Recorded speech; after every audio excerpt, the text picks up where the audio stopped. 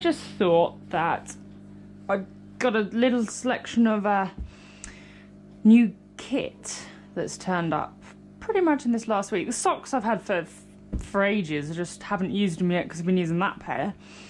But the main things that I want to show off before they go and get used are these. So the Sidi Crossfire 3s. Now, I've always been a fan of the Sidi. I've my dad's used them for years, and I've just always admired them, both road, off-road, and thought that they look great boots. So I've been toing and froing about boots for so long that I've asked many people what they prefer. You've got like the Alpine Stars Tech 7s, you've got Tech 10s, budget would not go that far. And then you've got the SG 12s, and then you've got Sidis. And a lot of people, pretty much the majority, said Sidi was the way forward. And so I thought I need to get a pair. So fortunately, through another project, I managed to get a little bit of profit, and the profit I said I was then going to spend on some new kit, which I really needed, as I was wearing my dad's spare kit, and it was about right. I got some boots that actually fit me. So here we have them. They turned up a couple of days ago. Still immaculate. Been wearing them around the house a little bit, because one of the comments that people tend to say is that they're tight around the ankle. Probably because they have this hinge here. I probably can't do it without my foot being in it, but anyway, the hinge here. So it gives a lot of flex, but is also quite tight on the ankle. Again, it's all just about adjusting the buckles to suit you and the straps. And I like the fact that you feel protected in them. I know I haven't worn them yet, but knowing that my ankle can't roll in them, to me that's a really, really good thing. But first impressions out the box is, I think they are stunning. I know, well, I'm going to be biased because I bought them, but I do think they look a cracking pair of boots. They look nice and soft here. I like the two-tone. They look like they've got a lot of protective pads. It looks quite straight, so you can grip the bike. Got your ventilation here, a bit here, and a bit on your ankle. I know some people will say that could be a disadvantage, depending on what riding you're doing, if you're going through water. But if I know I'm going through water, I'll wear waterproof socks and the boots will dry out. It's not a major factor to me. At the moment, I wear trousers that come over anyway, so that will help prevent anything, and there's no floods around me that I'll be riding through. So that is, yeah, they suit me down to a T. Tongue, the back gusset, it's all made of this closed cell material. This then stops sweat and water absorption, which should help keep you dry and comfortable.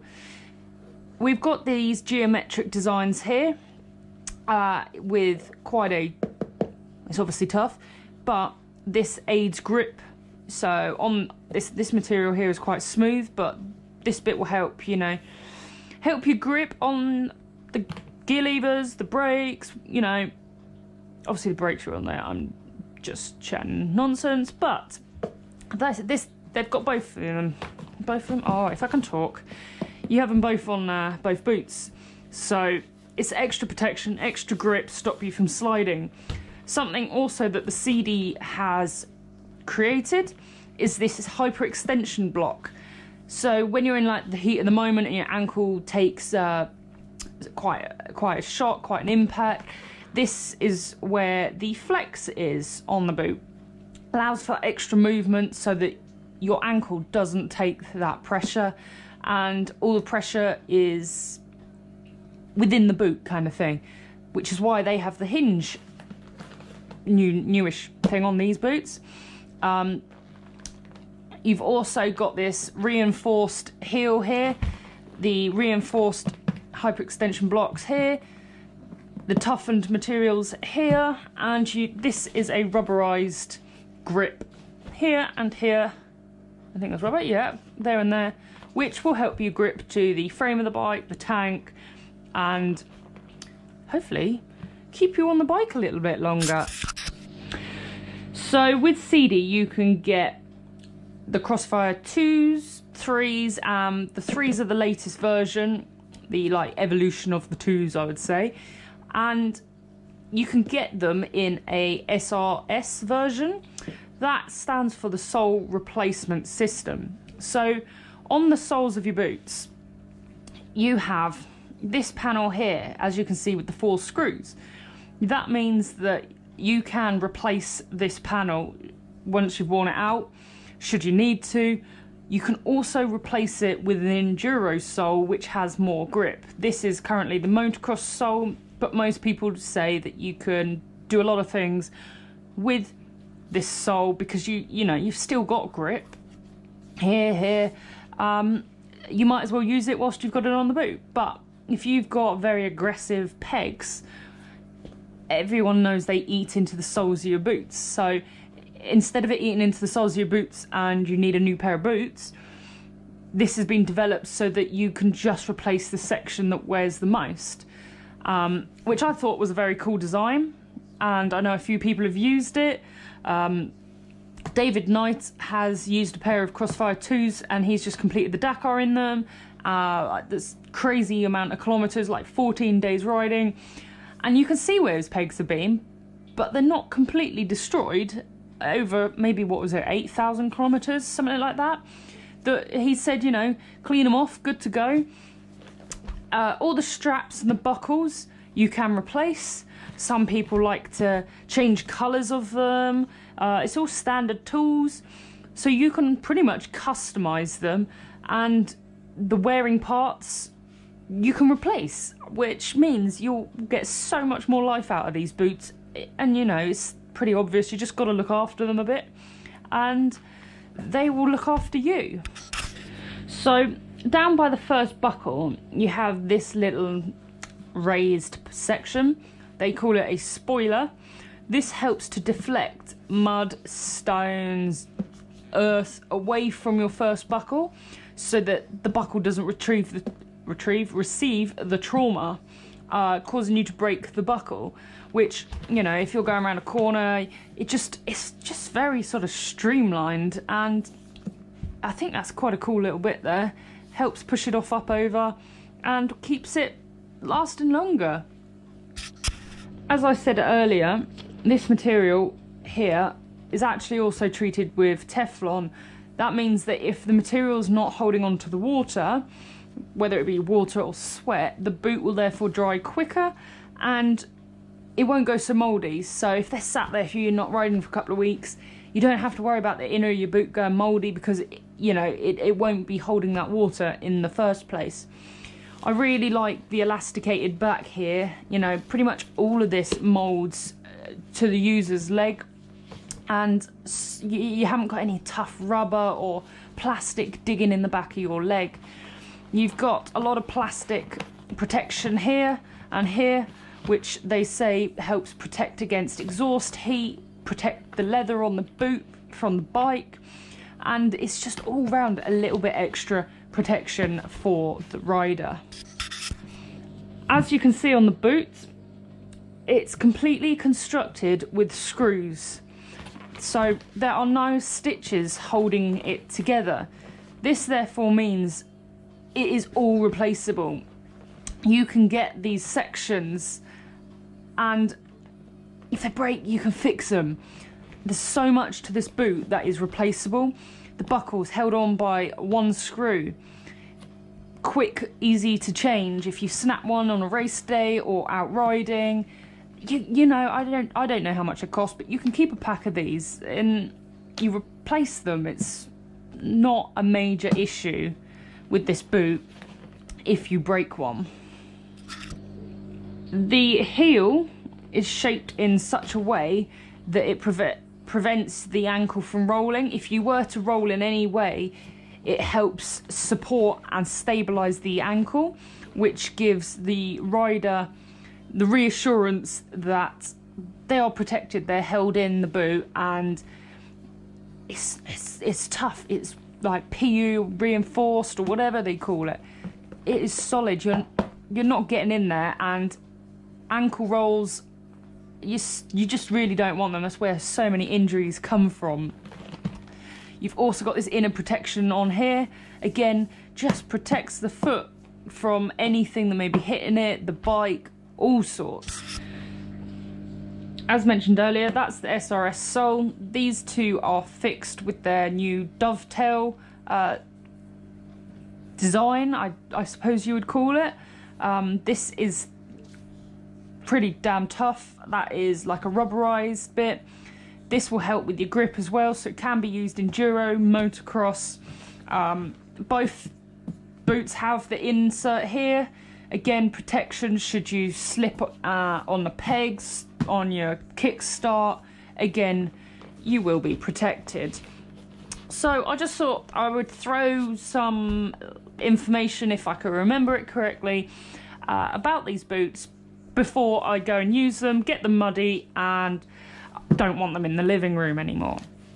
But I'm really, really looking forward to trying these out after hearing such good things about them. I've never owned a pair before.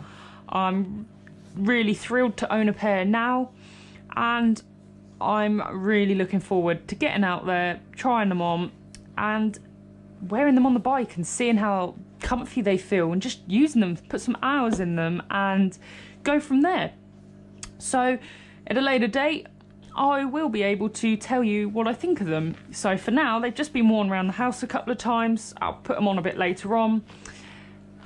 But otherwise, they are sitting over here looking pretty. But I think they look very good. Very good. So another new piece for me is this Fox Titan body armour. It comes with the zip down the middle, so you don't have one fixed chest plate. It's obviously in the two sections, which personally I prefer. It's a little bit more comfortable, whether that's because I'm a female or not. I just feel it's got a bit more flex on it when you're wearing it. So I've been wearing an old one of Dad's. It's not a Fox, but it's another brand, and that is split down the middle. I tried his Dainese armour on, and that has one fixed solid plate, and it initially didn't feel as comfortable. It felt like it rode up, but again, that's down to the users, the individual people's preferences basically. But my first impressions of it is that it looks pretty damn solid. You've got your shoulder protection there, the arm protection, you've got your elbow and forearm, which is absolutely solid. Also, you've got the air vents under your arms, which should help keep you cool. It's a really nice, thin, stretchy material, so that will make it more comfortable to wear. It's not a hot material. It's probably going to dry quite quick as well, so when you're really working hard, you're not going to sit there soaking wet basically. On the back, you've got this nice back plate. This is actually removable, as you can see by the zips here and the Velcro straps. So some people might prefer to wear a solo one, not wear one at all. They might have an air jacket protector instead, but I've always ridden with them and I wanted it on here, but it's a nice feature that you can remove it if you want to. Another thing I really like about this is you have the waistband, kidney belt, whatever you want to call it. There's becoming fewer body armour now that come equipped with this, but to me I like it. It straps you in, it holds you down. It stops it all from rising a little bit more as well, and I just feel fully secure. Holds my gut in basically. But nope, so far again not ridden it. It's been sat here looking pretty and clean, but I've heard good things about it. CE certified protection, and it actually fits me without rising and moving all over the place. So really looking forward to getting out wearing this. I heard the sizing is quite different, so I ended up going for a large, but it fits snug, and being highly ventilated, you don't really notice it as a heavy thing to wear. So yeah, it can be worn on your hot days. It's not restrictive, and it's all just soft everywhere. It's comfortable, and that to me is a big factor when buying body armour. So something else I've been doing quite a bit of research into is goggles. It's taken me a long time to get to this result, but I've decided to go with a Scott pair of goggles, the Scott Prospect goggles to be precise. And I have gone in this colourway. I do like the pink, I like the retro, and I like bright colours. So for me, this was a perfect pair of goggles to go for. Never owned Scott before. Again, my dad has owned them in the past, but he currently wears Oakley air brakes. Again, you know, you could say they're similar to look at from afar, and I'm sure many goggles these days are much the same. So me coming back into the off-road scene, I really don't know the differences between them, but I had to pick a pair and I've got to start somewhere, and this is where I've started. So these goggles give the rider a maximum field of vision due to the fact that they're slightly higher. So you've got this extra bit up here. Some goggles, they have an extra vents down here which reduces how much you can see. I put them on, I couldn't believe how big. They didn't feel big on, but you can see so much. You don't really know you've got the goggles on there. They go back nicely round to the sides. You can see quite low down. And I've got an old pair of goggles that I've been wearing, and they're tiny in comparison. So hopefully this will allow me to see a lot more and not really notice I've got them on. It has turned up, it's got a pink tinted lens.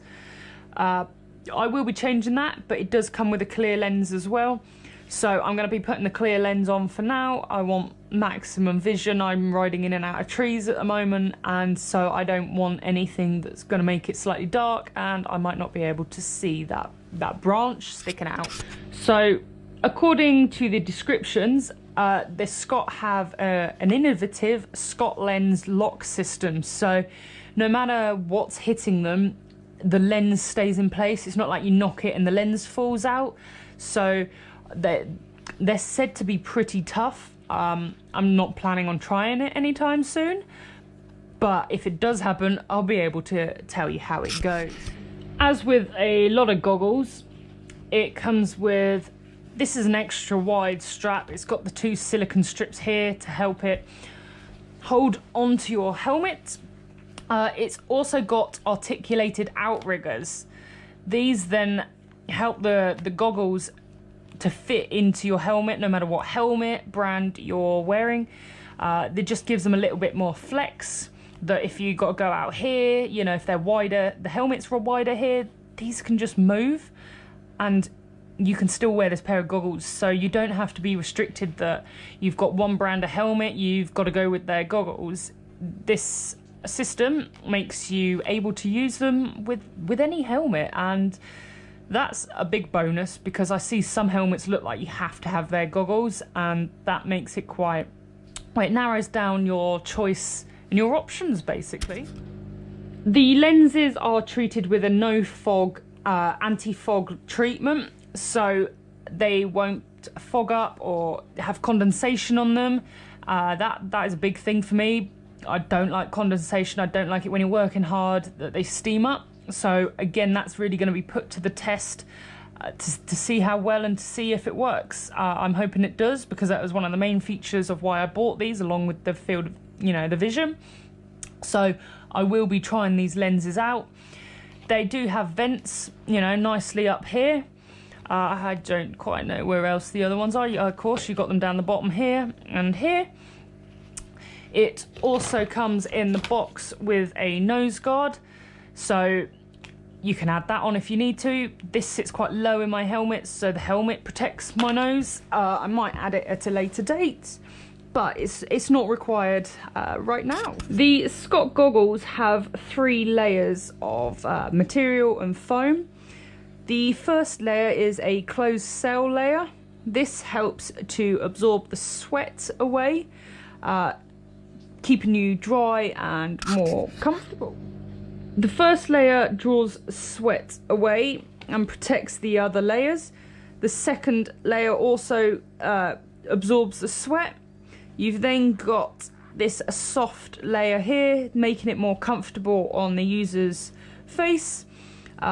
Having all these different layers that work with keeping you dry and comfortable, I really look forward to trying them out. It's really soft on your nose also, and the shape just helps fit over your nose with no pinching. It's no plastic in there that's going to rub on it.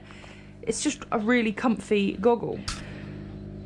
So this lens is a motocross lens, or any lens, but it's not Scott's own Enduro lens. The Enduro lens has extra vents at the top here, allowing a little bit more airflow through. I'm going to try them as is for the moment, hoping that these vents in a newer model and the anti-fog treatment will be enough for me. I'm sure I'm going to get really hot anyway, so I will put it to the test and be able to see how well they cope. But as a first impression, I think they're a really good looking pair of goggles. They come with the nose guard, a clear lens and a soft goggle pouch to store them in. So I'm going to get the lens changed over and wear the clear lens for the foreseeable future and see how well we get on with them. But there's another purchase that I was really excited about and looking forward to trying. Last but not least, Troy Lee socks. Haven't used this pair. They've been sat on the shelf where I store my kit for a while because I've been just mostly using these ones and my other Alpine Star socks. I like to have slightly thicker socks at the moment. It's winter, it's cold. Also, if you get a little bit wet, it keeps your feet dry. You have the ribbed band here and here, which helps to keep the sock in place. No matter what you're doing, your sock, it won't fall down because it grips onto your leg here and here. You've got the heel. It's a sock at the end of the day, but it's a nice thick one. It made wearing the boots in a little bit comfier, just because you've got a little bit extra protection. My other socks are thinner. I wear them on the Honda a lot. Just super comfy. I don't mind being in them all day, and they keep your feet dry, which to me is a great thing. So yeah, there you go. You got your arch support, anti-microbial, however you say it, treatment, and the moisture wicking treatment as well, which is why I say they keep your feet drier. So this is my kit at the moment. I've got other bits, but that's old. I'm going to wear it, try it out, see how we get on, and I will report back at a later date. So thanks for joining me in my living room on the carpet. I'm going to go and put this all away and see when we can get out on the bike next. So until then, have a good one.